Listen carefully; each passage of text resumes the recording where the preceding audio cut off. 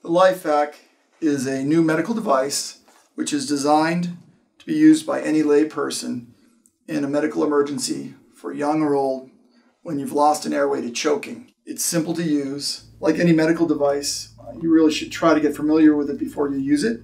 Learning how to use it in a time of emergency is the wrong time to learn. Learn how to use it before that. In 3 or 4 minutes, you will become proficient with this. Using her thigh or your own thigh, push it, pull.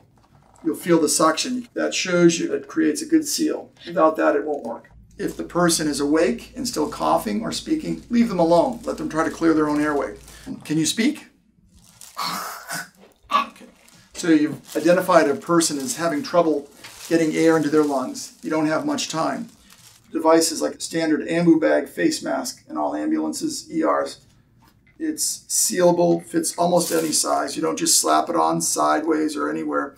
The apex of the mask is placed on the forehead. Go down to the area that's called the glabella, between the eyebrows. Pushing down on the face, holding the top and bottom of the mask with your 2 fingers, and the jaw with your other fingers, creating a tight seal. Push down hard, pull up hard. Look for a result. Did it work?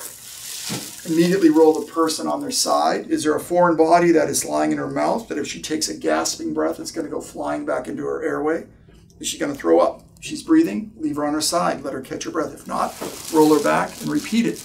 Same way. Start at the forehead, coming down. Seal it. Sometimes the mouth will be so shut or closed, you're going to have to use another finger to push in between the gum line, the teeth, to open it. Push hard, pull. Again, look for a result on the side and just take a second to watch. Is she gasping? Typically, a person will take a breath, or they'll cough, or they'll throw up.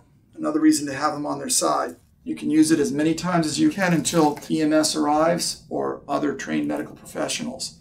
LifeVac is simple. 1, 2, 3. 1, place the device on the patient. 2, compress it. 3, pull hard. It's that simple. Hi, my name is Arthur Lee. I'm the founder, CEO, inventor of LifeVac, a rescue device. If indeed in a choking emergency you've attempted the American Red Cross or the American Heart Association protocol and it's unsuccessful, we do hope you have a LifeVac. The person will lose consciousness, at which time LifeVac is invaluable. Quickly place the mask over the face with the head tilt to open the airway. Compress the LifeVac, a quick pull. Finger sweep the object, tilt, and you have a clear airway. Hello, my name is Rodney Millspaugh, and I'm a paramedic. I'm also a consultant with LifeVac. It is our goal today to show you some steps that you can take if you have the ability to help someone who is choking that is in a wheelchair. It's a very simple process. You want to take the face mask portion and put it over the victim. You want to get a good seal, push down on the plunger, and abruptly pull up. And as you can see, we have relieved the foreign object that was in the patient's trachea. No. Okay.